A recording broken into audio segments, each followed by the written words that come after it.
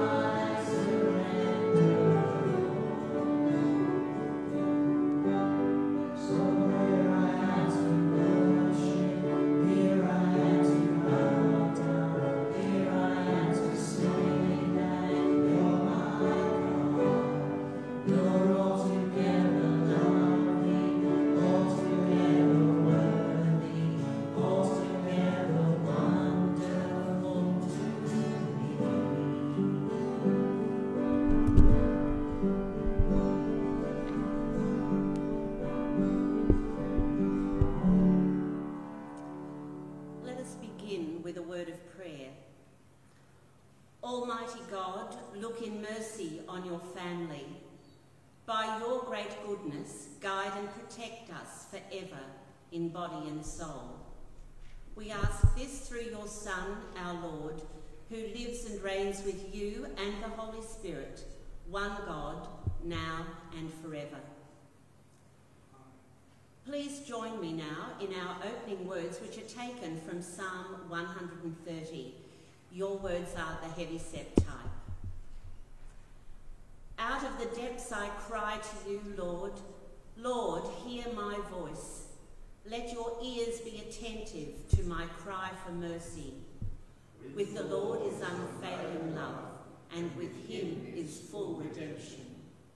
If you, Lord, kept a record of sins, Lord, who could stand? But with you there is forgiveness, so that we can, with reverence, serve you. With the Lord is unfailing love, and with him is full redemption. I wait for the Lord, my whole being waits, and in his word I put my hope. I wait for the Lord more than watchmen wait for the morning. Yes, more than watchmen wait for the morning.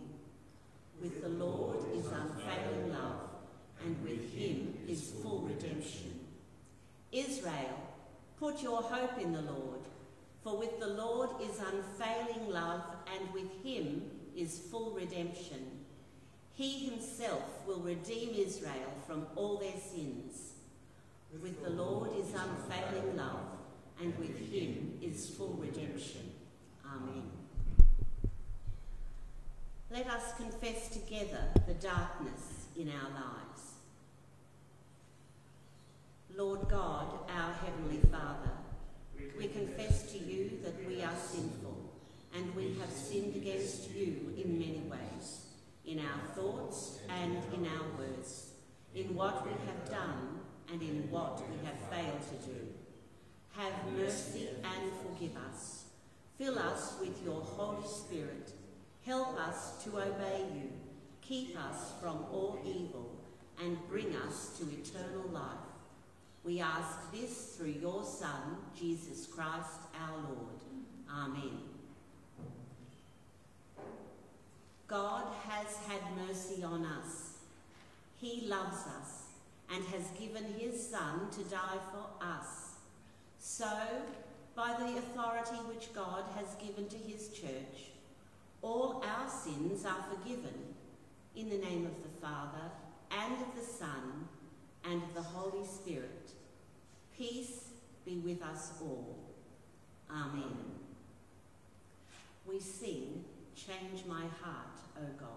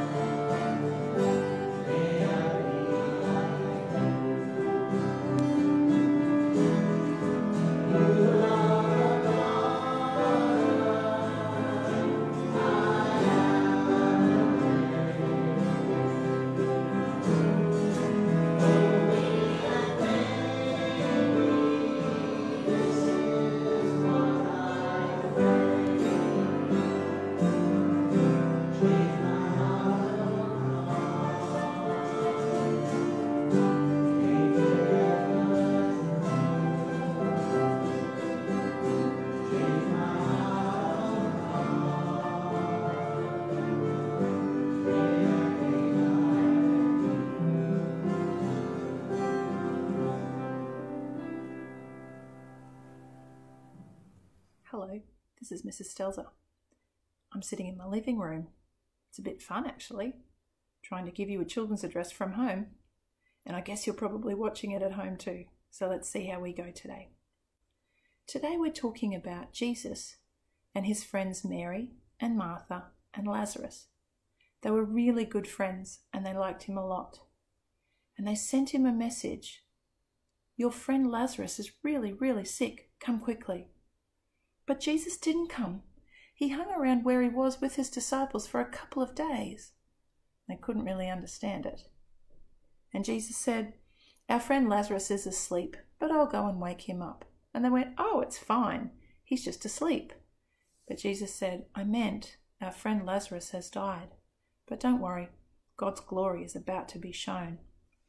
So Jesus went to the town where Mary and Martha lived with Lazarus. And Jesus asked, where have you put him? And they went, well, Jesus, he's already died. We put him in the tomb. He's been there 4 days. Jesus got really sad. And the Jews said, oh, see how much he loved his friend. And Jesus came to the tomb. They brought him there. And it was a big cave. And Jesus said, take away the stone from the cave. Lord, said Martha, it's going to smell really bad. But Jesus said, hey, didn't I say if you believed you'd see God's glory? So they took the stone away. Ugh. And Jesus called out in a really loud voice, Lazarus, come out. And he did. He came out all wrapped up in bandages, kind of like a mummy. You know, you've seen those pictures of Egyptian people. His hands and feet were all wrapped up with linen. And he had a cloth even around his head. And Jesus said, unwrap him. Let him go. And lots of people saw what Jesus had done for Lazarus. And they put their faith in him. It's kind of like Jesus likes to do the impossible, you know? He likes to take a situation where everybody knows he's not going to be able to do anything. And he does stuff. And he changes things. Sometimes we look around right now and we think there's so much that's hopeless. And we've got no hope that anything's going to get better. But we know that God is the God of hope. And we say at Redeemer, our motto is, our hope is in Christ. Because we know if we believe in Jesus that death is not the final answer.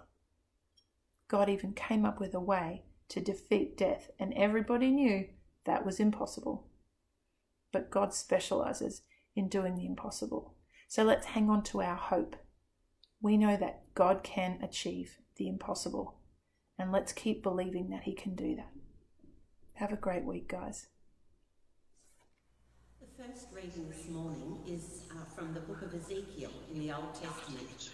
Reading from chapter 37 and from the first verse. The hand of the Lord was on me, and he brought me out by the Spirit of the Lord and set me in the middle of a valley. It was full of bones. He led me back and forth among them, and I saw a great many bones on the floor of the valley, bones that were very dry.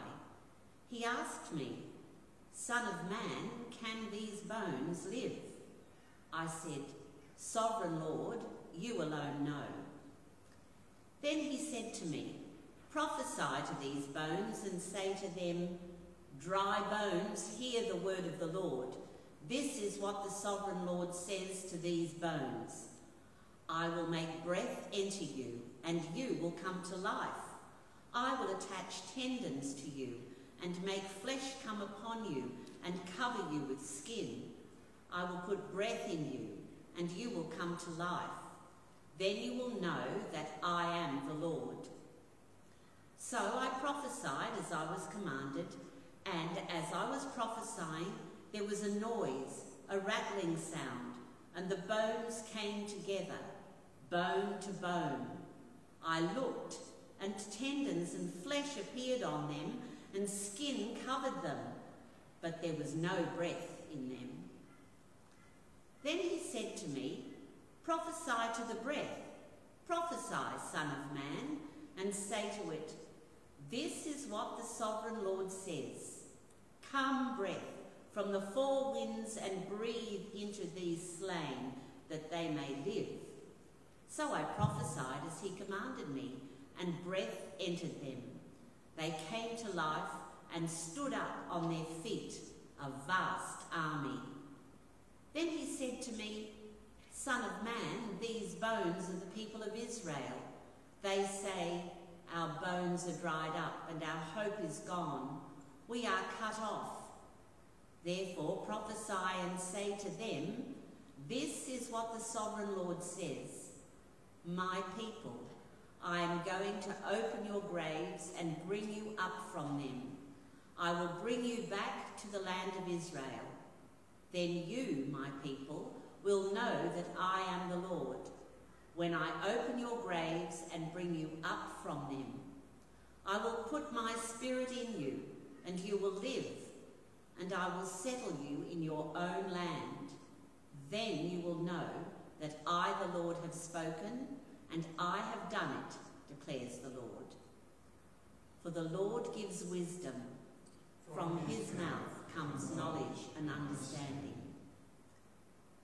Today's Gospel is recorded in the 11th chapter of the Gospel of John, reading from the first verse.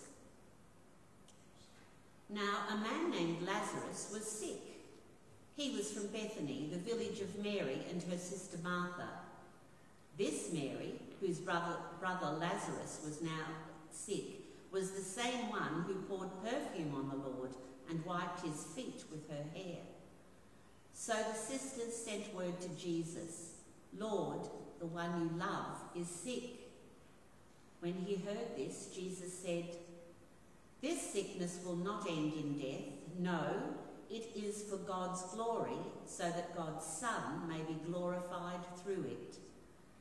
Now Jesus loved Martha and her sister and Lazarus. So when he heard that Lazarus was sick, he stayed where he was 2 more days. And then he said to his disciples, let us go back to Judea. But Rabbi, they said, a short while ago the Jews there tried to stone you, and yet you are going back? Jesus answered, are there not 12 hours of daylight? Anyone who walks in the daytime will not stumble, for they see by this world's light. It is when a person walks at night that they stumble, for they have no light. After he had said this, he went on to tell them, our friend Lazarus has fallen asleep, but I am going there to wake him up. His disciples replied, Lord, if he sleeps, he will get better. Jesus had been speaking of his death, but his disciples thought he meant natural sleep. So then he told them plainly, Lazarus is dead, and for your sake I am glad I was not there, so that you may believe. But let us go to him. Then Thomas, also known as Didymus, said to the rest of the disciples, let us also go, that we may die with him. On his arrival, Jesus found that Lazarus had already been in the tomb for 4 days. Now Bethany was less than 2 miles from Jerusalem, and many Jews had come to Martha and Mary to comfort them in the loss of their brother. When Martha heard that Jesus was coming, she went out to meet him, but Mary stayed at home. Lord, Martha said to Jesus, if you had been here, my brother would not have died. But I know that even now God will give you whatever you ask. Jesus said to her, your brother will rise again. Martha answered, I know he will rise again in the resurrection at the last day. Jesus said to her, I am the resurrection and the life. The one who believes in me will live, even though they die. And whoever lives by believing in me will never die. Do you believe this? Yes, Lord, she replied. I believe that you are the Messiah, the Son of God, who is to come into the world. After she had said this, she went back and called her sister Mary aside. "The teacher is here," she said, "and is asking for you." When Mary heard this, she got up quickly and went to him. Now Jesus had not yet entered the village, but was still at the place where Martha had met him. When the Jews who had been with Mary in the house, comforting her, noticed how quickly she got up and went out, they followed her, supposing she was going to the tomb to mourn there. When Mary reached the place where Jesus was and saw him, she fell at his feet and said, "Lord, if you had been here, my brother would not have died." When Jesus saw her weeping, and the Jews who had come along with her also weeping, he was deeply moved in spirit and troubled. "Where have you laid him?" he asked. "Come and see, Lord," they replied. Jesus wept. Then the Jews said, "See how he loved him." But some of them said, Could not he who opened the eyes of the blind man have kept this man from dying? Jesus, once more deeply moved, came to the tomb. It was a cave with a stone laid across the entrance. "Take away the stone," he said. "But Lord," said Martha, the sister of the dead man, "by this time there is a bad odour, for he has been there 4 days." Then Jesus said, "Did I not tell you that if you believe, you will see the glory of God?" So they took the stone away. Then Jesus looked up and said, "Father, I thank you that you have heard me. I know that you always hear me, but I said this for the benefit of the people standing here, that they may believe that you sent me." When he had said this, Jesus called in a loud voice, "Lazarus, come out." The dead man came out, his hands and feet wrapped in the strips of linen and a cloth around his face. Jesus said to them, "Take off the grave clothes and let him go." Therefore many of the Jews who had come to visit Mary and had seen what Jesus did believed in him. Lord Jesus, the resurrection and the life, thank you for overcoming death. May we believe in you and live forever. For the Lord gives wisdom. From his mouth come knowledge and understanding. We join together now in singing, "Because We Bear Your Name."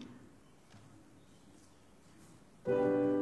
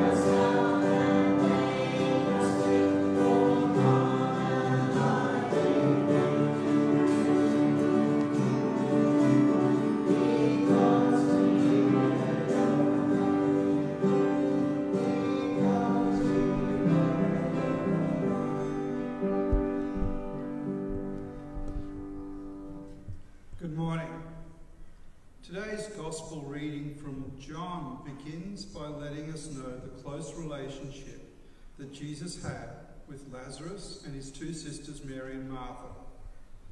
Lazarus is seriously ill, so his sisters send a message to Jesus, counting on their relationship with Jesus to bring the miracle worker to their aid.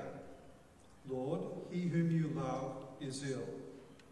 Have you ever sent a message to Jesus like that? You've known the Lord for some time and you've developed a close relationship.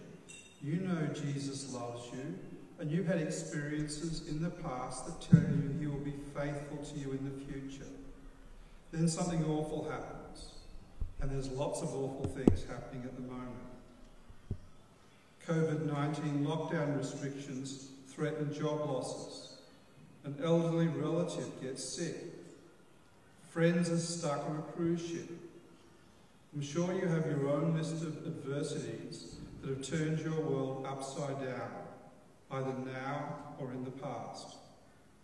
Many of us are in the middle of one now. During these times, we may send a message to Jesus. We may add to our prayers the reminder to Jesus that, I know you love me, so please come quickly. Can you identify with how Mary and Martha must have felt after sending that message, only to get no reply day after day?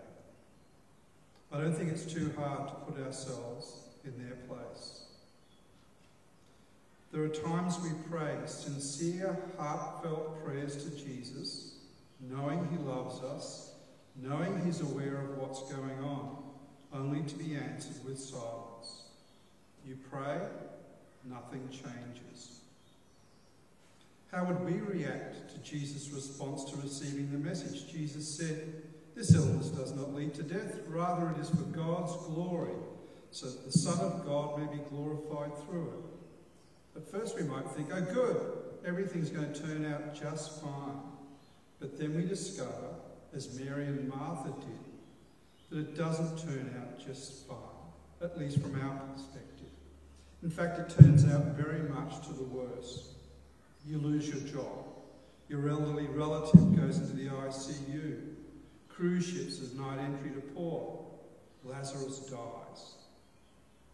Then we're left alone with our thoughts and agonising questions. Is Jesus out of touch? Didn't he know the situation was serious? How does this add one iota to God's glory? Maybe God doesn't love me after all. We find ourselves alone with our tears. It may be good at this point to let you in on how John's using this story. John, in his Gospel account, has a keen interest in showing us how Jesus, as the Son of God, reveals the Father and provides eternal life. This story of Lazarus is John's last stop in a series of miraculous stories that serve as signs for his readers. There are 7 signs in all, and each serves in filling out Jesus' self-revelation. The 7 signs, the first one, changing water into wine at Cana, then healing the royal official's son in Capernaum, healing the paralytic at Bethesda, feeding the 5,000, walking on water, healing the man blind from birth, and now the raising of Lazarus. Each sign reveals a little more of who Jesus is and what his mission is in the world. As we encounter these signs in John's Gospel, we come to know who Jesus is and who the Father is. In this way, we're called to grow in our faith and once again place our trust in him. John uses the story of Jesus raising Lazarus as the 7th and final sign that ultimately culminates in the religious authorities crucifying him. So John paradoxically tells the story of Jesus bringing Lazarus to life, which will end up leading to Jesus' death. There's more going on in this story than Jesus just restoring one man to his family. When Jesus hears Lazarus is sick, we're reminded that Jesus loved Martha and her sister and Lazarus. The next verse surprises us as Jesus intentionally decides to wait for 2 more days. Our trust in the Father's love for us is often challenged when we feel he has left us waiting and weeping.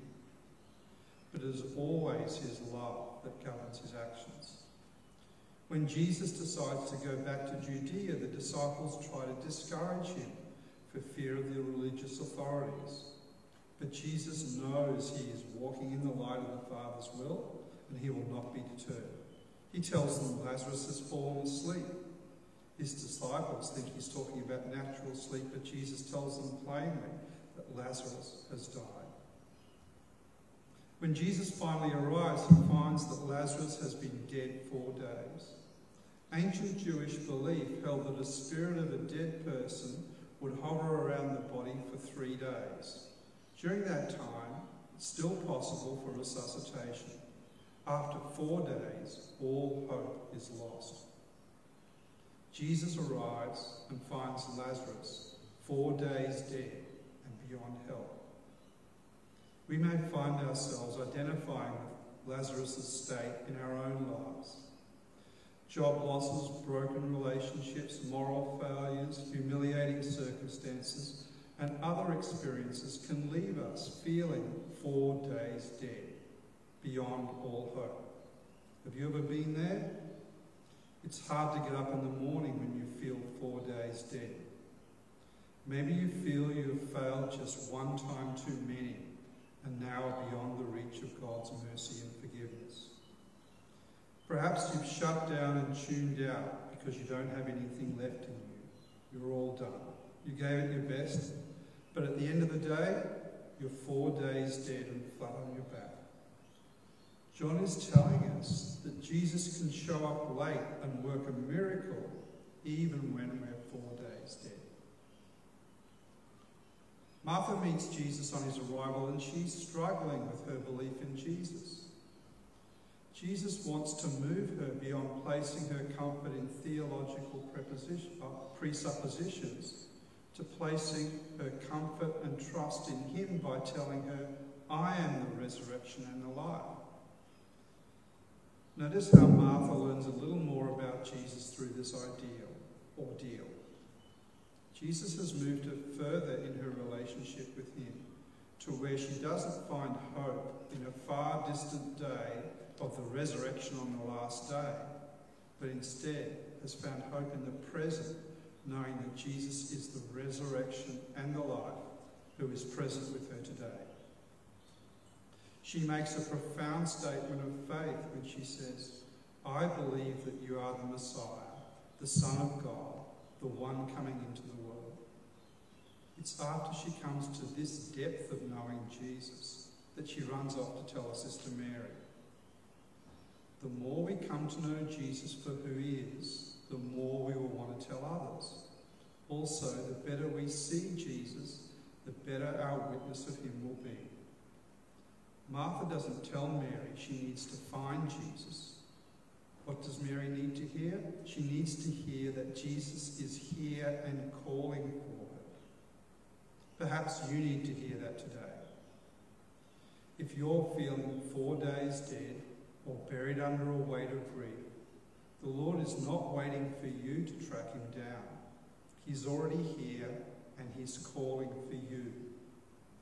Have you ever experienced the lift of hearing that someone is calling for you? It feels good to be wanted and searched out. How many in our broken world would respond as Mary did if they heard that Jesus was calling for them?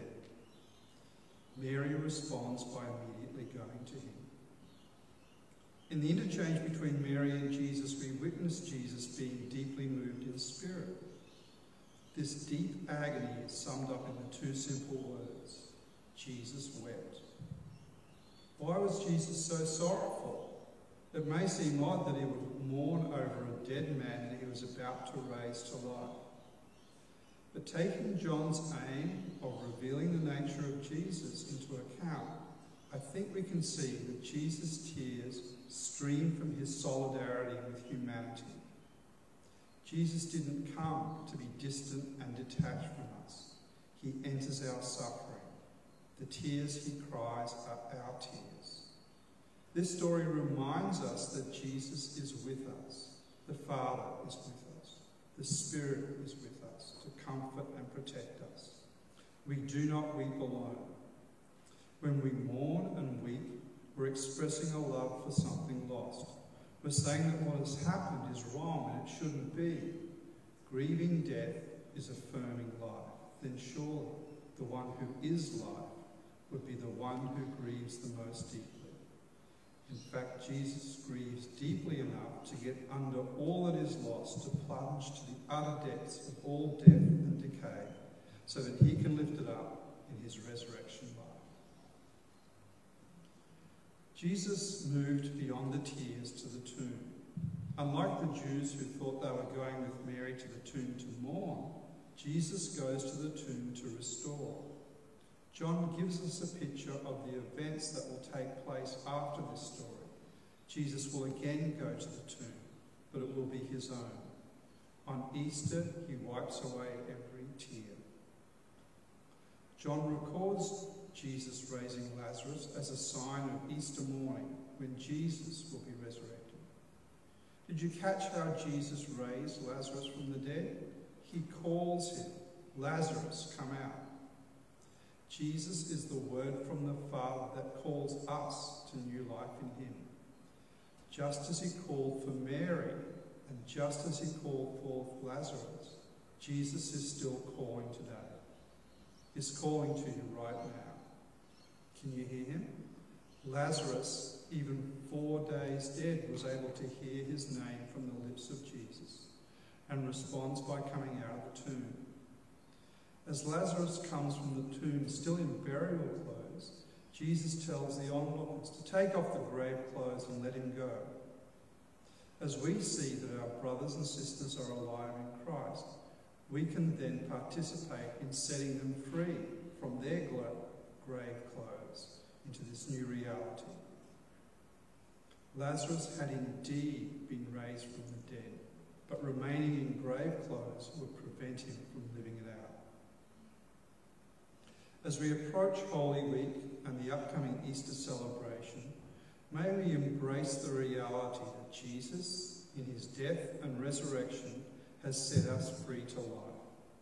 As we live in our broken world, we can join Jesus in his tears for his lost creation. We can share the good news that Jesus has come and he is calling us out to himself. May we go tell others who are still waiting and weeping. Amen. And now we'll sing our next song.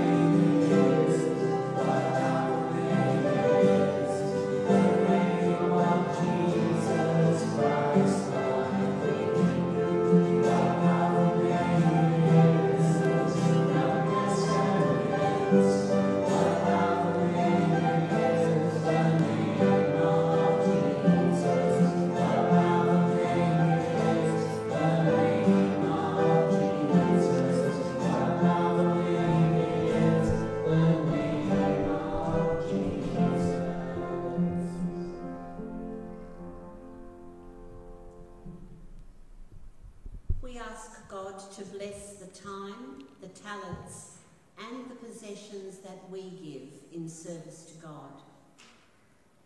Thank you, eternal God, for giving us new life.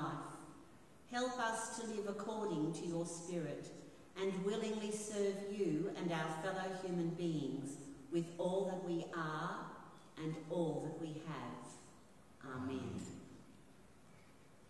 Let us now declare together the faith we hold in common with all Christians in the words of the Nicene Creed. We believe in one God, the Father, the Almighty, maker of heaven and earth, of all that is, seen and unseen.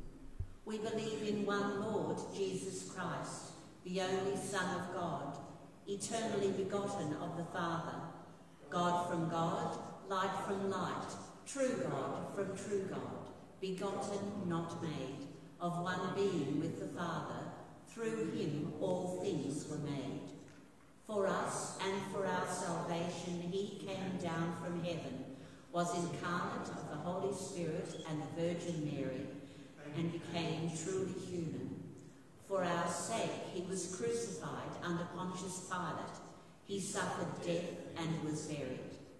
On the third day he rose again in accordance with the Scriptures. He ascended into heaven and is seated at the right hand of God the Father. He will come again in glory to judge the living and the dead, and his kingdom will have no end. We believe in the Holy Spirit, the Lord, the giver of life, who proceeds from the Father and the Son, who with the Father and the Son is worshipped and glorified, who has spoken through the prophets. We believe in one holy, Catholic and Apostolic Church. We acknowledge one baptism for the forgiveness of sins. We look for the resurrection of the dead and the life of the world to come. Amen. Let us continue using the words that our Lord himself taught us. Our Father in heaven, hallowed be your name. Your kingdom come, your will be done on earth as in heaven. Give us today our daily bread. Forgive us our sins as we forgive those who sin against us. Lead us not into temptation, but deliver us from evil. For the kingdom, the power, and the glory are yours, now and forever. Amen.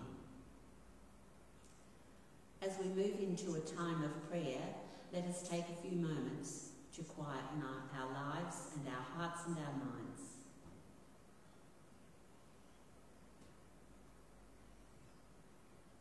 In times of restraint and physical distancing, when the body of Christ cannot meet in one place, we gather through the Holy Spirit in our many different places, house, apartment, room, and call out to you. Hear our cry, O God. Listen to our prayer. Give courage and wisdom to national governments and local authorities to enforce public health regulations for the welfare of all, and increase efforts to stop the spread of the virus that affects every human being. Hear our cry, O God. Listen to our prayer. Breathe a spirit of love and self-discipline into your church, that it continually promote and protect regulations and restrictions for the well-being of all. Strengthen our witness to embody examples of compassionate self-restraint. Hear our cry, O God. Listen to our prayer.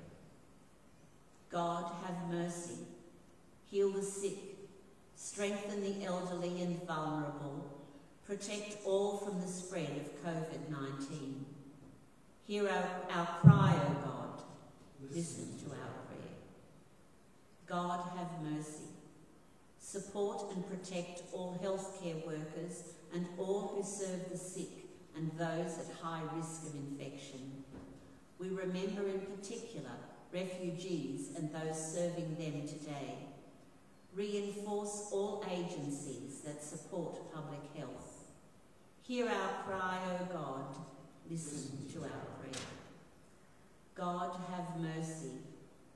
Comfort and uplift those who are alone, isolated, oppressed by solitude and anxiety. Hear our cry, O God. Listen to our prayer. God, have mercy on the whole human family and on your creation. Especially hear our specific prayers that we are now spoken out loud or in the silence of our hearts. We think of those in our own congregation who are suffering at this time, and we name those we love in our hearts.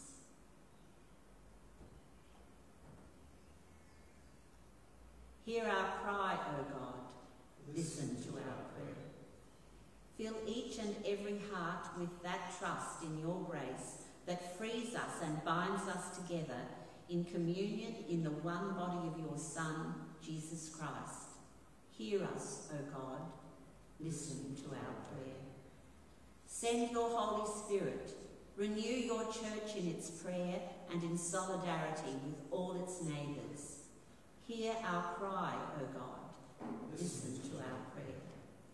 Remember in your mercy all those who have died and will die today. Hear our cry, O God.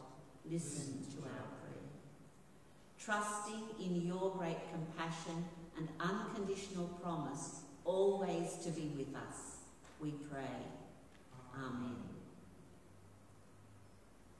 And as we come to the end of this time together, hear a blessing from our God. Go in peace. God, who raised Christ from death, will also give life to your mortal bodies through his Spirit. Thanks be to God. Amen. The final song that we sing is Nothing But the Blood. We pray that you have been blessed today by joining with us, and share morning tea and smile at the birds.